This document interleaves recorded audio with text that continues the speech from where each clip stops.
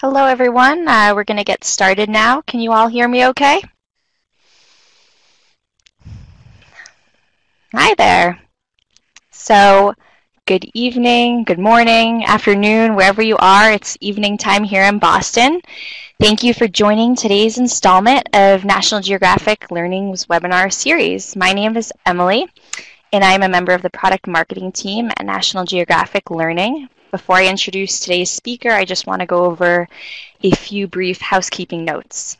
So as always, we do recommend attending today's session through a hardwired internet connection. We know it's not always possible, but it does prevent some of the connectivity issues that attendees sometimes experience. If for any reason, though, that you are disconnected, please do not worry. We'll be sending along a link to the recording of today's session, as well as a certificate of attendance and some sample materials for you as well. Also, just as a side note, when we play videos today, we will pause them briefly at the beginning so they can buffer for a second. So please just bear with us while we do this. Thank you. And now on to the main event. I'm pleased to introduce Lewis Lansford. Lewis got his first taste of teaching English in Barcelona in the late 1980s. The experience inspired him to get a master's in TESOL, after which he taught at a university language center in Arizona and then a manufacturing company in Japan. In 1995, he took an editorial job with a major publisher in Hong Kong, developing materials for Asia, and in 1997, he became a freelance editor, project manager, and writer in the UK. He has worked on books, videos, tests, audio materials, worksheets, apps, and online materials for English learners of all ages across the world. His most recent projects are National Geographic Learning's Keynote and Perspectives, both featuring TED Talks. So without further ado, I'm pleased to introduce Lewis.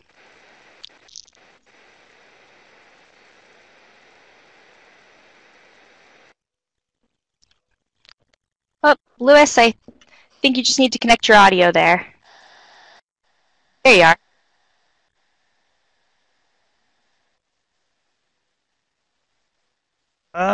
Sorry about that. Okay, apologies, I was on mute. So thank you, Emily, for the introduction. And I wanted to welcome everyone. We've got over 100 people in the webinar now, with maybe 16 countries represented, lots of time zones. So it's fantastic. Thank you for making the time. I'd like to start off with a question for you. The title of the talk is Tips for Teaching Real English.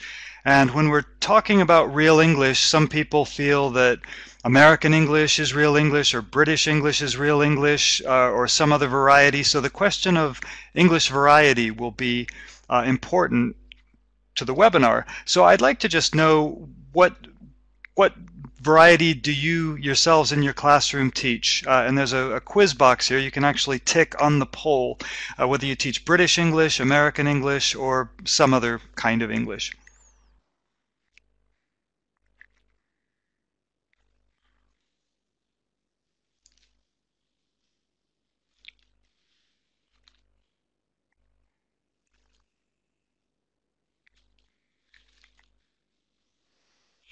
Okay, so a little over 70% of people are affiliated with teaching British English, about 22% American, and then something else, or about 5%.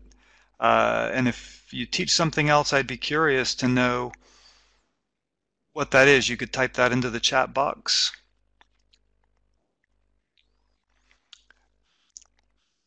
Okay. Okay, so we got some mixed there. I'd like to kick off with a story that brings up a lot of the themes, in fact, all of the themes that we'll be talking about in the next 45 minutes. This is a war story. This map shows the area around the Imjin River in South Korea in April of 1951. So this is quite a long time ago. And in April of 1951, a British soldier named Brigadier Tom Brodie was there with his men, a group of men called the Gloucester Regiment, and they were defending a bridge across the Imjin River as the Chinese army was marching south to try to capture the city of Seoul. Tom Brody's commanding officer was an American guy called Sewell, Brigadier Sewell, General Robert H. Sewell. So it's important to note that we have a British soldier and an American soldier working together. So Sewell was fully aware of the situation. The Chinese army was coming south, so he got on the radio to Brody because he wanted to make sure that everything was going okay and that Brody was prepared for the battle that was coming up. So Brody, when asked to describe the situation, he said these words: "Things are a bit sticky, sir. We're having a bit of rough and tumble, but we're holding the line." So Sewell thought, a bit sticky, a bit of rough and tumble, that doesn't sound too serious. We're holding the line, everything's okay. So Sewell made the decision not to send any additional troops. Now, as it happened, Brody's men were outnumbered by the Chinese army by a ratio of 8-1. So for every one of Brody's soldiers, there were 8 Chinese soldiers. And what happened over the next 3 days was some of the worst fighting in the Korean War. 500 of Brody's men were captured, 59 were killed or went missing, and only 39 escaped. The only good outcome was that the city of Seoul was saved. So they successfully completed their mission, but at great cost. I can see some people making some notes there about British understatement, and that's exactly it. After this all happened, a British general was sort of talking about what went on. This was some years later. Why did this happen? Why did this terrible disaster happen when these two guys are both English speakers? They spoke together. Surely they should have understood one another. What this brigadier, this general who was talking about it later, said was that an American soldier in Brody's position would not have used those words. He wouldn't have said, "It's a bit sticky." He would have said something more like, "All hell is breaking loose here, sir. We need help now." And this general who was talking about it said that the two nations spoke military language in a slightly different way. So what happened there was a severe, we could say, cultural breakdown around language. As someone noted in the chat box, we could say that there's a tendency for British people to understate things.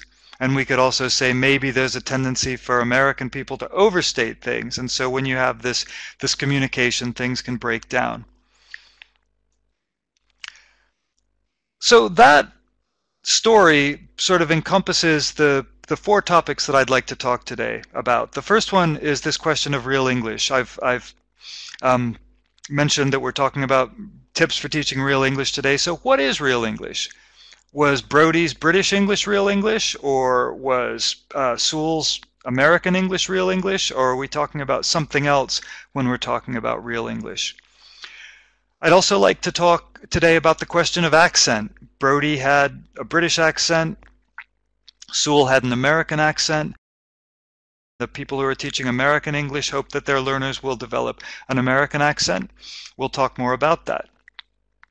The question of culture was at the heart of this misunderstanding that these two soldiers had. And as I mentioned, this idea that British people, as a cultural trait, maybe tend to understate things, and maybe American people, as a cultural trait, tend to overstate things or to be extremely direct.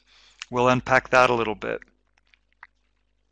Then the final section of the talk is about audience. And by that, I mean what listeners do when they listen to someone else talk. So in the case of Sewell and Brody was the speaker addressing an audience of one person. Did he consider his audience carefully enough when he spoke? Did he really think about how Sewell might interpret his language? And as an audience member, did General Robert H. Sewell think critically enough about the speaker he was listening to? Did he read between the lines? So that's it. There'll be 4 sections of the talk today, and let's jump right in with real English.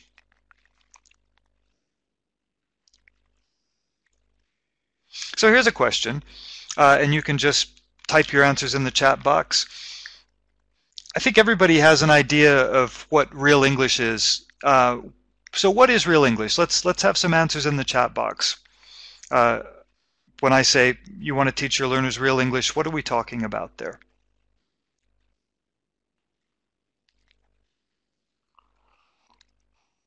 Okay, British English, authentic English, spoken English, native speaker English, English used in everyday life, up-to-date English, English that's spoken in any given context, genuine English, vernacular English.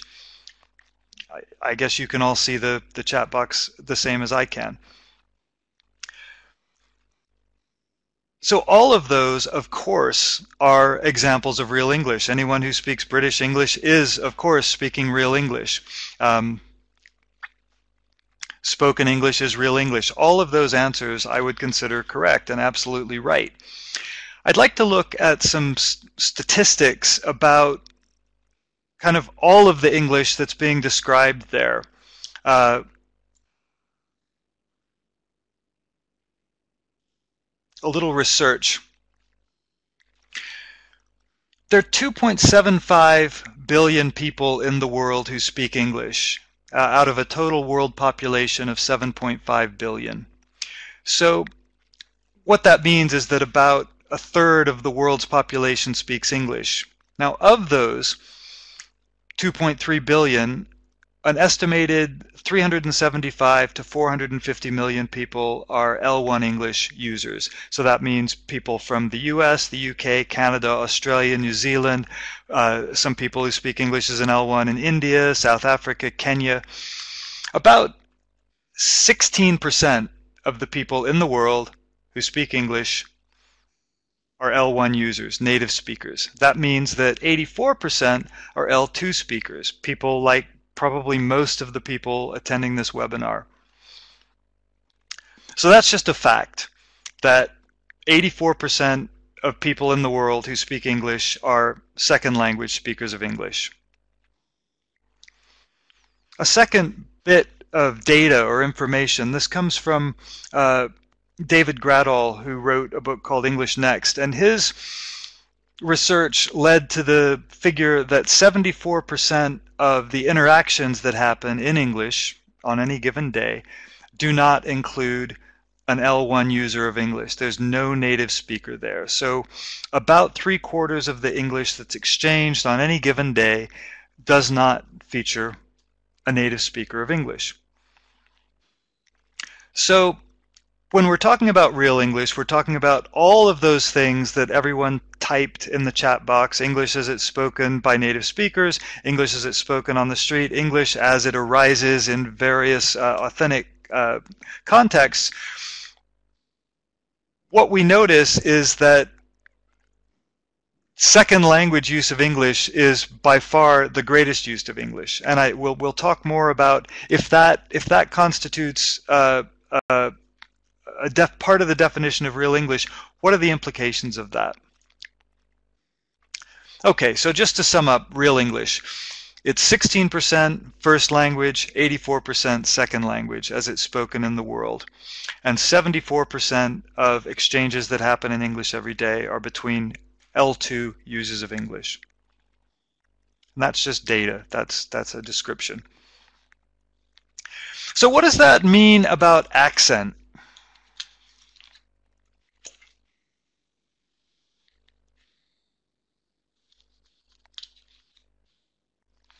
I'd like to run another poll for you. And the question is, what accent do you expect your learners to speak with? And this is a poll that Emily can slide over onto the screen, and you can select an answer to. The choices here are British, American, or something else. So what accent are we expecting our learners to speak with?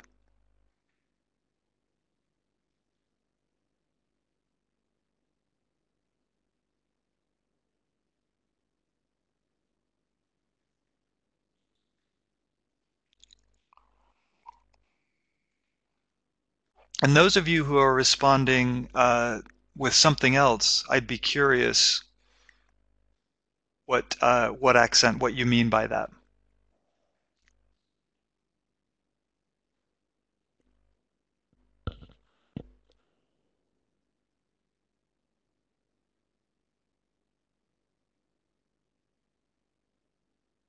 Okay, so we're getting, it's not quite thirds and thirds, but it's a close tie between British English and people are saying something with an L1 accent, something affected by the first language, or some mixture of the two. Okay, if we could move the poll away.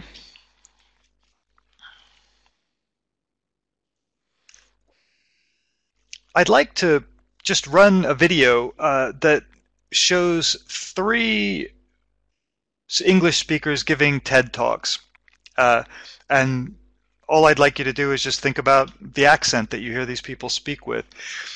When the video starts, as Emily said, we may have a little pause at the beginning to let the video get started, and this may help it run more smoothly. So be patient if the video doesn't start immediately.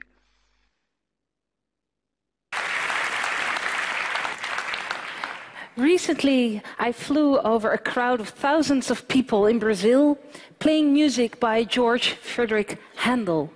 I also drove along the streets of Amsterdam, again playing music by this same composer.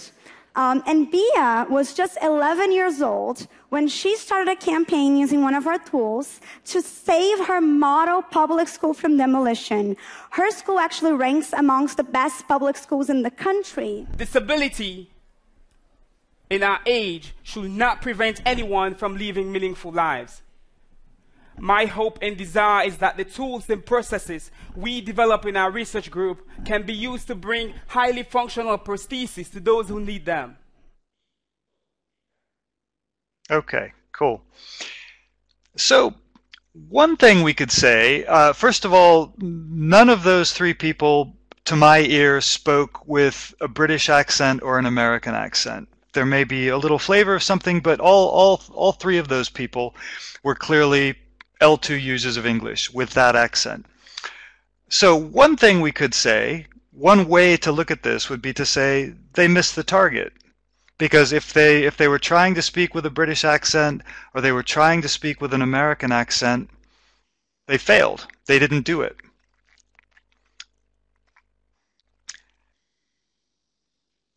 But hang on.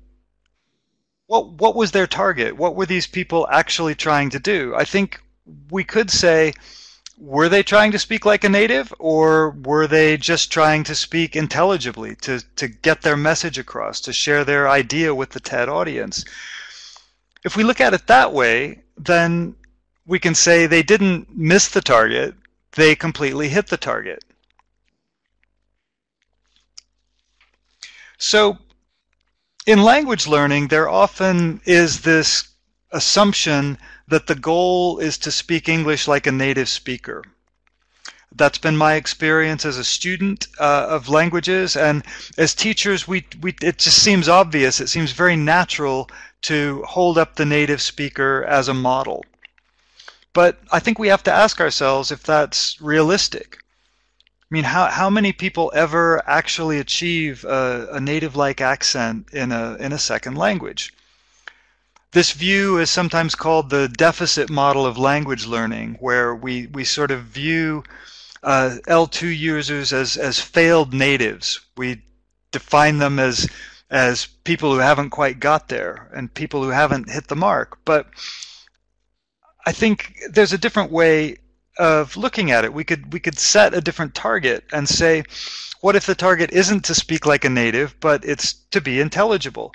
What if your accent isn't the enemy, but is maybe actually an important part of your personal identity?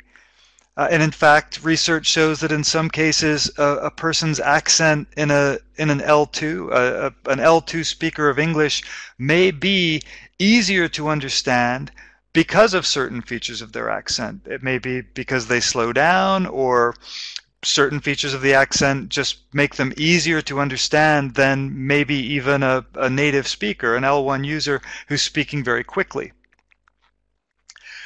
So as teachers, I would suggest that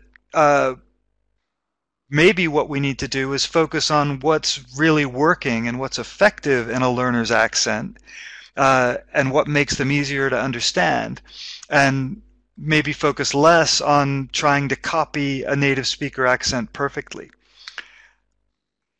So what we saw in that TED Talk really isn't a load of accents. What we saw was some successful communication. So those people hit the bullseye. They had something to say, they had a big idea to communicate, and in all cases, despite the fact that their accent is not like a native, their communication was clear and powerful because their accent was intelligible. I'd like to show another video, and this is one that we've used in one of our courses. It's a video by a guy called Safwat Salim, and it's a TED Talk. It's why I keep speaking up even when people mock my accent. So in this, the whole talk is maybe 9 minutes long, and so I suggest that you go to TED.com and find the talk and watch the whole thing if possible. If you find that this video doesn't play with sound for you, or the video doesn't play properly here on the webinar, you can go to the TED website and watch the whole thing and catch up that way.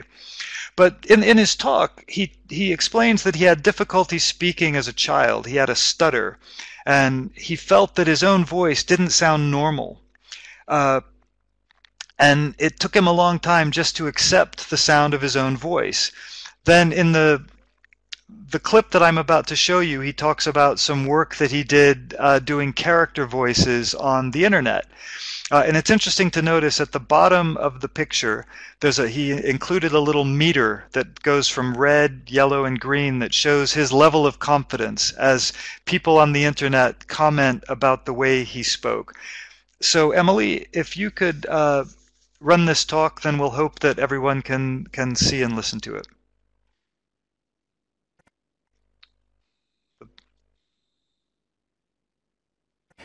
A few years ago, I made this educational video about the history of video games. And for that one, I got to do the voice of Space Invader. Hi.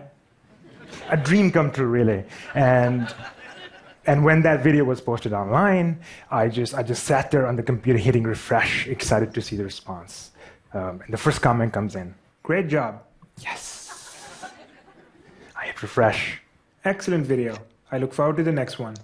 This was just the first of a two-part video. I was going to work on the second one next. I hit refresh. Where's part two? Where? I need it now. People other than my mom were saying nice things about me on the internet. It felt like I had finally arrived. I hit refresh. His voice is annoying, no offense. Okay, no offense taken. Refresh. Could you remake this without peanut butter in your mouth? Okay, at least the feedback is somewhat constructive, right? Hit refresh. Please don't use this narrator again. You can barely understand him. Refresh. Couldn't follow because of the Indian accent. Okay. Two things. Number one, I don't have an Indian accent. I have a Pakistani accent, okay? And number two, I clearly have a Pakistani accent. But comments like that kept coming in. And so I figured I should just ignore them and start working on the second part of the video. I recorded my audio, but every time I sat down to edit, I just could not do it. Okay, thank you. And I'm sorry if some of you couldn't follow the sound or the image on that video. I hope you're able to pick it up on TED.com. So what I wanted to point out is that in a course that I worked on, it's called Perspectives. It's an upper secondary course that's about to be published. We use this video. And of course, the materials have a normal pronunciation syllabus. But we also included this discussion question because I think it's important to get people to reflect on their own accent. It's a fairly simple line of questioning. How do you feel about your own accent in English? Would you like to change it? What would be a normal accent for you? And so we're opening up the idea that we can talk about learners' accents in this way, and that an accent is a positive thing. Very often a positive thing. There are far more positives than negatives to accent. Okay, so I'd like to just sum up where we are with accent. Tips for accent. I would suggest that the first priority for speakers is to speak intelligibly. And if if somebody wants to develop a native-like accent, I say, that's great, good luck, and I hope it works out. Some people do that. But I think we should question whether a native-like accent really should be the standard. Surely the most important thing is for speakers to be able to be understood. The other side of accent is that even if you yourself have a native-like accent, because 75% of the interaction that takes place in English is between L2 users, you are going to hear Chinese people speaking English, you're going to hear German people speaking English, you're going to hear Peruvians speaking English, and all of those people will have their own L1 accent. So we need to help our learners develop the authentic listening skills that are necessary to decode a variety of accents. Which is why it's great to listen to TED Talks and other materials, even if somebody's speaking with a little bit of poor grammar or whatever. It's authentic English, and we need to help our learners understand that. Okay, next is culture. We talked about real English, and I pointed out that all of those things that everyone suggested as real English are real English: American, British, New Zealand English, but also German English is real English, Chinese English is real English. The English that every one of you is speaking is real English. Then we talked about the question of accent and how maybe the native speaker target isn't the most constructive target for our learners. I'd now like to talk about the third section, culture, which is what got our British and American soldiers in such trouble in their communication during the Korean War. Here's another question for you, and this isn't a poll. I'd just like you to put your answers in the chat box. What culture do you expect your learners to participate in as English speakers? Or what culture do your learners expect to participate in as English speakers? So it could be US culture, it could be UK culture. We've got Facebook culture there.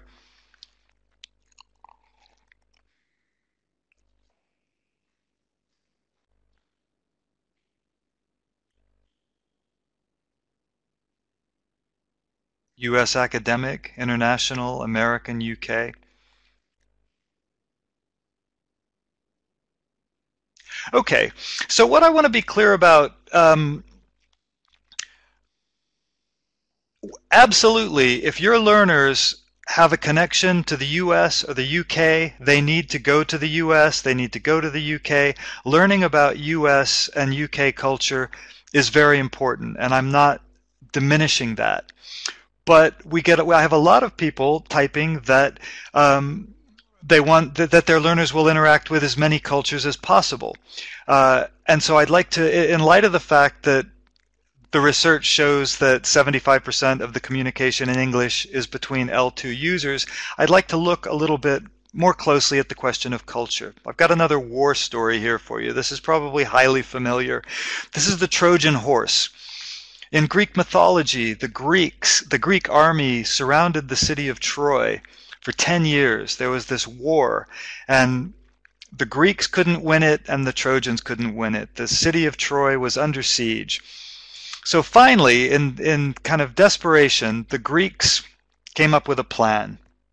They made this huge wooden horse, and they left it outside the city of Troy, and then the Greeks got in their boats, and they pretended to leave.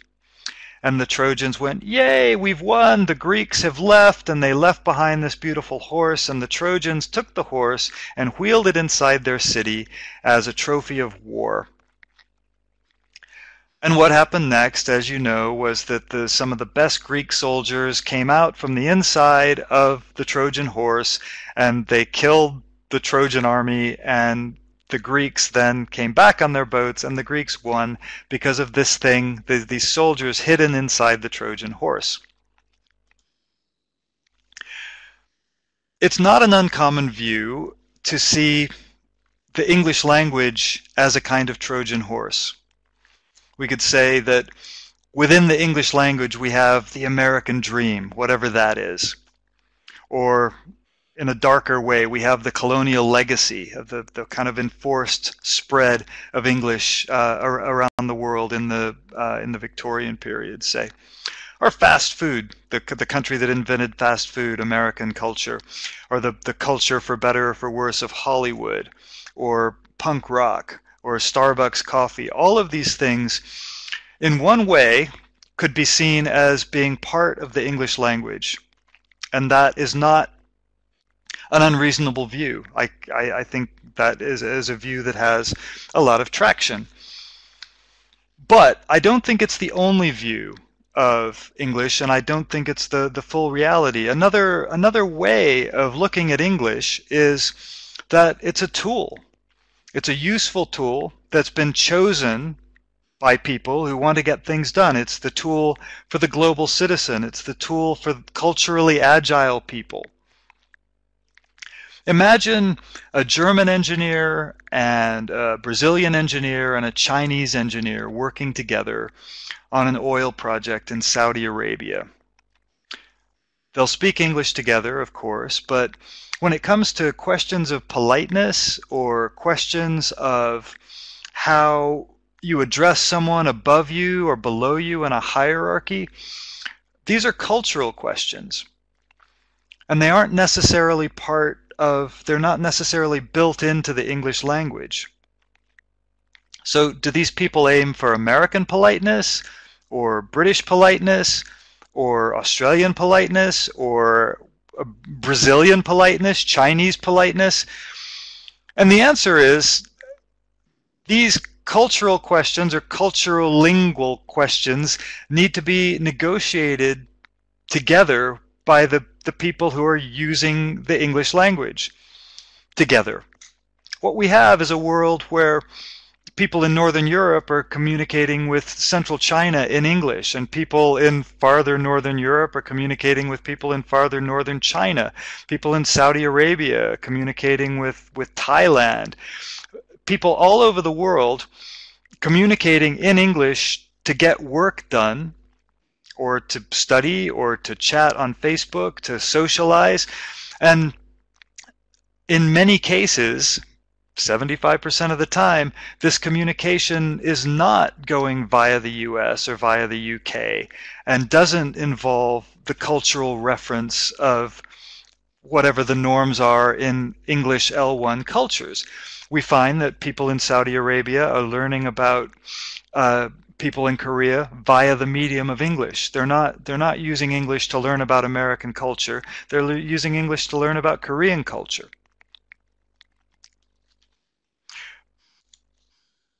When I was in my job in Japan, my Japanese students spoke English with their German suppliers, their German counterparts in factories in Germany. They spoke in English with those people. Nothing to do with American culture or British culture or any English L1 culture. Okay, with all of that in mind, with the way we know English is used a lot of the time, I'd like to take another look at a video, another TED Talk. This is a TED Talk by a guy called Hitain Patel and his co-presenter Yu Rao. And the only thing I'll tell you about this is that when it starts off, you're going to hear Hitain speaking Chinese. And that's part of the talk, which I'll explain a little later. So if you hear Chinese and don't understand it, or do understand it, it's part of the talk. So Emily, if you could start the video, please. 我们可以透过学习不同的语言，来认识不同的文化吗？除了要学习口音和腔调以外，还有诗句。Hi, I'm Hitain. I'm an artist, and this is Yu, who is a dancer I've been working with. I have asked her to translate for me. 更重要的是手势、特有的习惯和动作。If I may, I would like to tell you a little bit about myself and my artwork. 我们可以透过学习不同的语言，来认识不同的文化吗？ I was born and raised near Manchester in England, but I'm not going to say it in English to you, as I'm trying to avoid any assumptions that might be made from my northern accent. 除了要学习口音和腔调以外，还有是更重要的是手势、特有的习惯和动作。The only problem with masking it with Chinese Mandarin is I can only speak this paragraph, which I have learned by heart when I'm visiting in China. So all I can do is keep repeating it in different tones and hope you won't notice.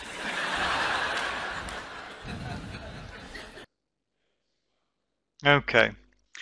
So after that introduction, Hitain goes on to talk about the cultures that have influenced his life. His parents were from India, immigrated to the UK via Mombasa in Kenya. He grew up in the UK. He loved aspects of both cultures, and as a result developed a certain amount of what I call cultural agility. He also talks in the talk about people he admired and imitated. His father is one example, the famous kung fu actor Bruce Lee, the superhero Spider-Man. And then, as he discusses, he also spent some time working in China, learned a bit of Chinese, which he goes on to talk more about. So the talk is really all about seeing different ways of doing things. And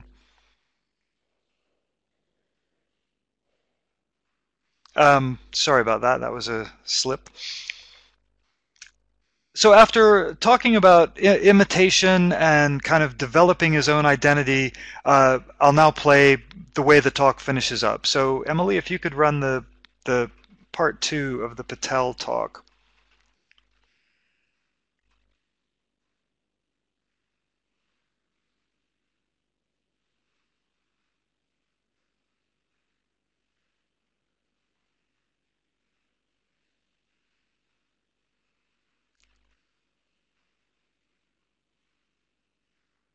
There it comes.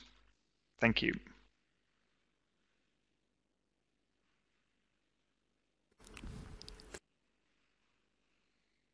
It's now etched into my mind, clearer than the PIN number to my bank card, so I can pretend I speak Chinese fluently.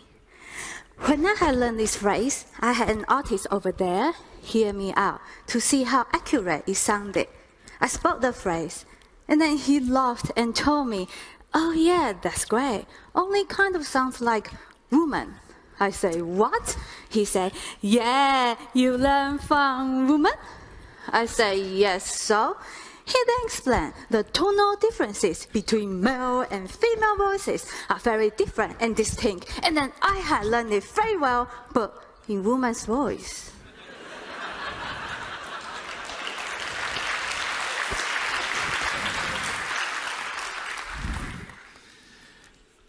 Okay, so this imitation business does come with risk. Doesn't always go as you plan it, even with a talented translator. But I am going to stick with it because, contrary to what we might usually assume, imitating somebody can reveal something unique. So every time I fail to become more like my father, I become more like myself. Every time I fail to become Bruce Lee, I become more authentically me. This is my art. I strive for authenticity, even if it comes in a shape that we might not usually expect. It's only recently that I've started to understand that I didn't learn to sit like this through being Indian. I learned this from Spider-Man. Thank you. All right. So it's kind of self-explanatory. It's all about seeing the richness of culture as possibility, and rather than the way that he learned to speak Chinese in a woman's voice, rather than seeing that as a huge mistake, he sees it as an opportunity. He sees it as another interesting part of his complex personality. I recommend that you look at the whole video, and in fact, Hitain, Patel, and I are going to work together on a webinar on, I think, the 25th of October. So if you want to see him speak in a webinar with me, watch this space, and we'll be doing that at the end of October. In Keynote, which I wrote, we used this, among other things, to get learners to reflect. Again, I keep coming back to accent, but in this case, accent as it's related to culture. So we asked learners to reflect on what people can tell about them in their own culture based on their L1 accent. And then we also look at these questions of identity. What's the most important for you? And these are all cultural questions: your language, your nationality, or your ethnicity. And so that's a way to kind of springboard from that, that TED Talk into the classroom. So summing up my thoughts on culture today, what we want to encourage our learners to do is develop cultural agility. If they need to go to the U.S., then by all means they need to learn about U.S. culture. But if they're going to be working with all kinds of different cultures, making them aware of the fact that they will need to negotiate certain cultural matters in these mixed culture situations, you'll be doing them a favor. And yourself, bear in mind, you know, what culture is actually contained in English, and what culture do your learners really need to learn about. The other thing about culture, the other tip, is that culture, as I said, is often, we could say, created as necessary. The engineers I mentioned, all working together in Saudi Arabia, they're not referring to US or UK culture. They're referring to a culture that arises almost conversation by conversation, and certainly group by group on as the need arises. Okay, I have one more section in the talk. And this is audience. We talked initially about real English, and real English including an awful lot of L2 communication. We talked about accent and the target being intelligibility, maybe more than speaking like a native. We've just spoken about culture and questioned what amount of culture is actually contained in English, and suggested that possibly the most interesting thing that's happening culturally when English is spoken is this mix of people from all over, bringing all their cultures to the conversation.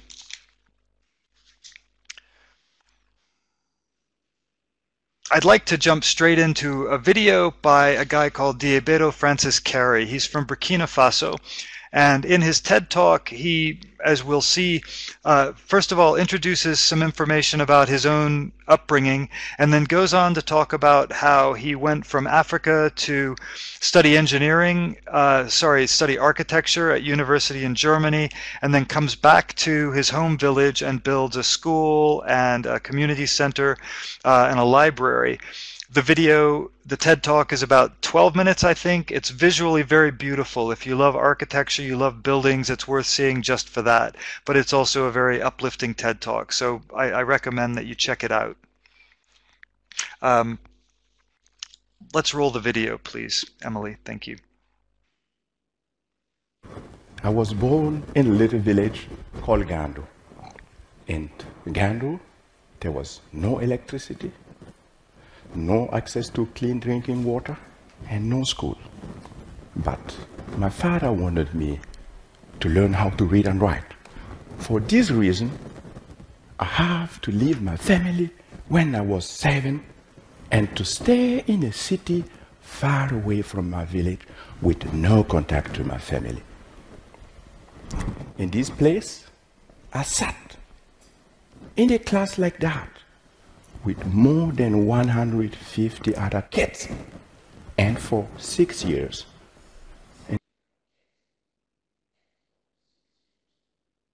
Okay. So in the same way that people need to learn to be culturally agile, I think our learners need to develop a certain amount of linguistic agility. As speakers in a public situation like giving a presentation or a TED Talk, or just in conversation, learners need to learn to do everything they can to help get their message across.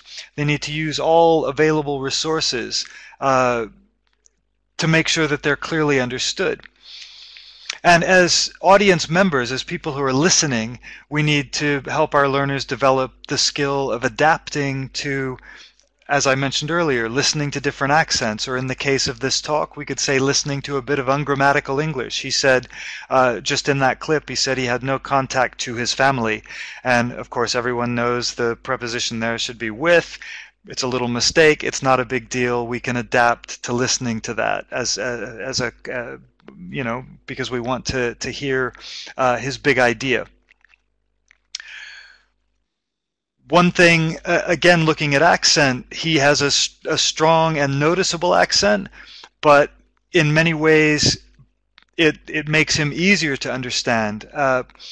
In fact, the way we exploit this video in Keynote, where we use it, is looking at the idea of different stress patterns. You may know that there are two basic divisions of languages in the world: stress-timed languages and syllable-timed languages.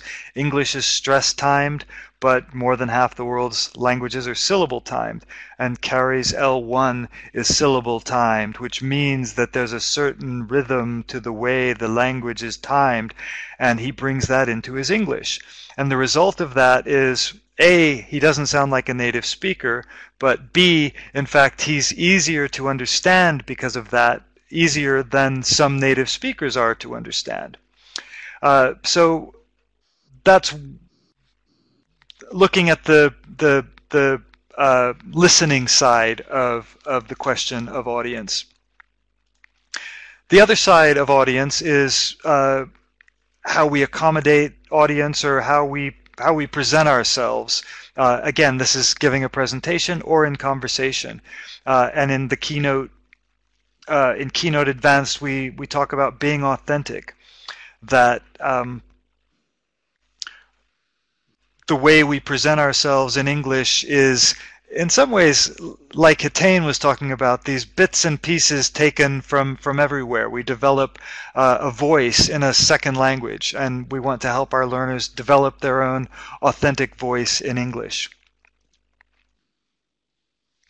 And one way we can do that is by showing them plenty of examples of L2 users, non-native speakers, who have something to say and who have developed their own voice in English. That's why one reason why TED Talks are great.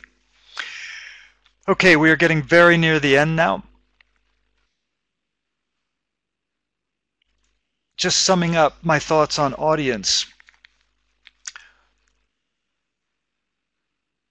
With teaching our learners, it's of course they need to learn grammar, they need to learn vocabulary, but they also need to learn awareness of audience and accommodating their speech to the people who are listening to. In fact, I've heard it said that some native English speakers should have lessons in global English because the research shows that often if you have a group of 3 or 4 people speaking together, and one of those people is a native speaker, an L1 user, the other people are L2 users of English, the person who is the most difficult to understand is very often the native speaker, and all the non-native speakers will understand one another perfectly well, and that's because they've developed the skills of accommodation and adaptation that L1 users haven't developed. The other side of audience is listening, and that's learning to adapt to speakers' speech. And this goes back to the idea of learning to listen to all kinds of different accents, but it's also rolling with a bit of ungrammatical English and kind of actively engaging with a variety of different types of speech.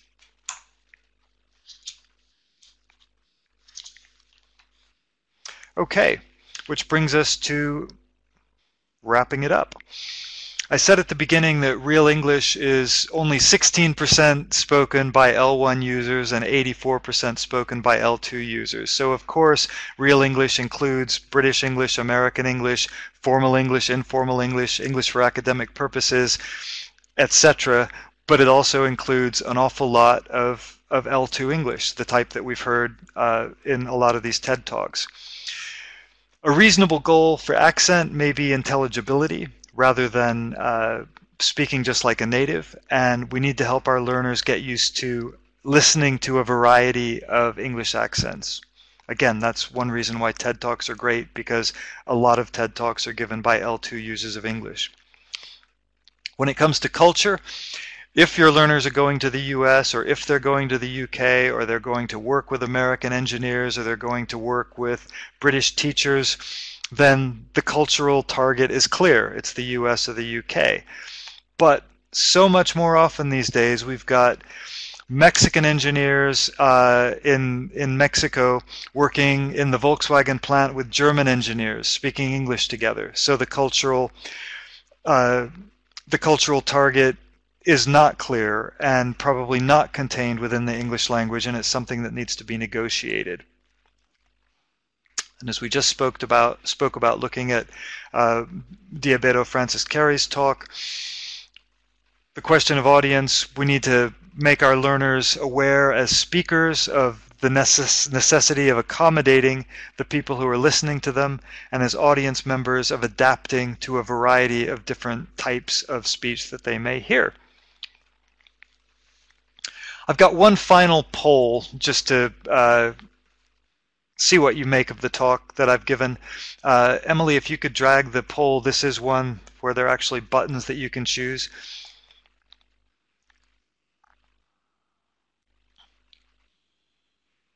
So the question is, which of these three main ideas that I've talked about is probably the most important? If you had to choose one to take to your desert island teaching situation, would it be the idea of intelligible accent, cultural agility, or accommodation and adaptation?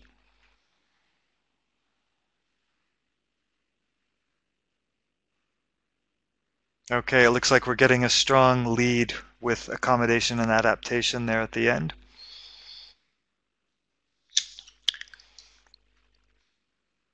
So that's good.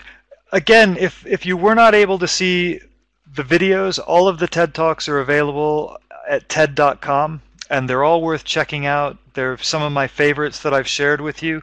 Also, Emily is going to tell you a bit more about the project pack, which is some downloadable lessons that are built around another TED Talk that we haven't looked at, but it's one from the Keynote series, so that's available. She's also going to talk a little bit more, so stick around about certificates and so on. But at this point, if anyone has any questions or comments you'd like to type into the chat box, I can try to address a few of them. It's not always easy to address everyone, but I'll try to keep up. If anyone wants to jump in with anything you'd like to share or ask.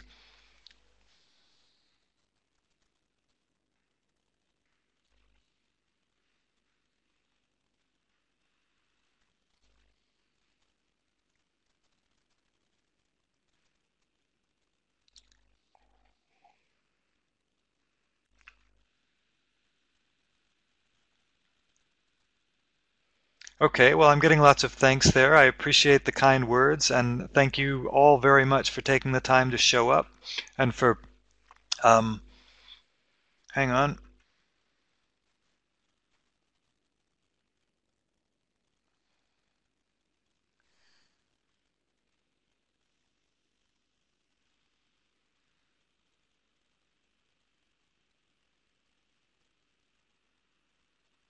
How can we motivate students to listen to and adapt to different varieties of English? You know, TED Talks are great for that.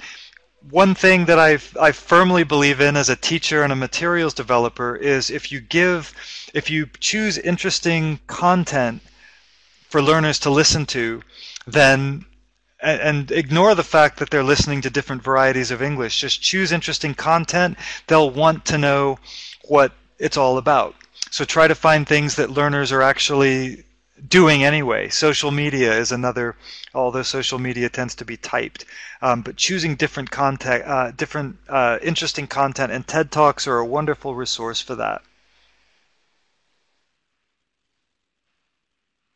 What do I think of the European Council framework? Not entirely related to this. I think it's a tool that can be of use, but I don't think it is a complete definition of English or necessarily always helpful for leveling, but it's certainly not a bad place to start. We use it for leveling materials, but I think people can get too hung up on it. Okay. Sorry, I'm trying to pick up one more question here, and I'm not going to be able to do it. But thank you for the questions. I'm sorry if I couldn't answer. If you want to get in touch with me, just Google my name. It'll get you to my website. You can contact me through that. I'm also on LinkedIn. I'm always happy to connect with teachers. And I think I'm going to now pass it back over to Emily, who has a few final things to close with. So again, thank you very much for the kind words, for the participation. It was interesting to watch the chat. Not completely easy for me as I'm trying to talk, but I could see that a lot of you were very engaged, and I appreciate it a lot. So thank you very much. Over to you, Emily. Thanks so much, Lewis, and thank you everyone for attending today. As Lewis mentioned, we are, as a thank you for attending this webinar, giving out a project pack from Keynote to use in your class. It will include downloadable video from the TED Talk Sleepy Man Banjo Boys, and then also the student book pages to print out and use in class, as well as the teacher guide pages. So stay tuned for that. That will actually be emailed to you along with the certificate of attendance in the next few days. Just a few other points. Well, thank you again. Many of the examples that we looked at today are from National Geographic Learning's Keynotes for Adult Learners and Perspectives for Teenage Learners. Lewis is one of the authors for these programs, and he's an expert in working with TED Talks in the secondary and adult classrooms. If you enjoyed today's session, please visit ngl.cengage.com/webinars to learn about upcoming NGL webinars for adults, teens, and young learners. And be sure to subscribe to our InFocus blog at ngl.cengage.com/infocus for more practical teaching tips for the ELT classroom.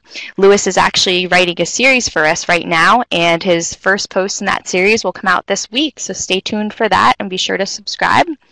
And as I mentioned, just look out for that email in the next few days with the certificate of attendance, the project pack, and a recording of this session. So thank you all for attending. Have a great rest of your evening, morning, or afternoon.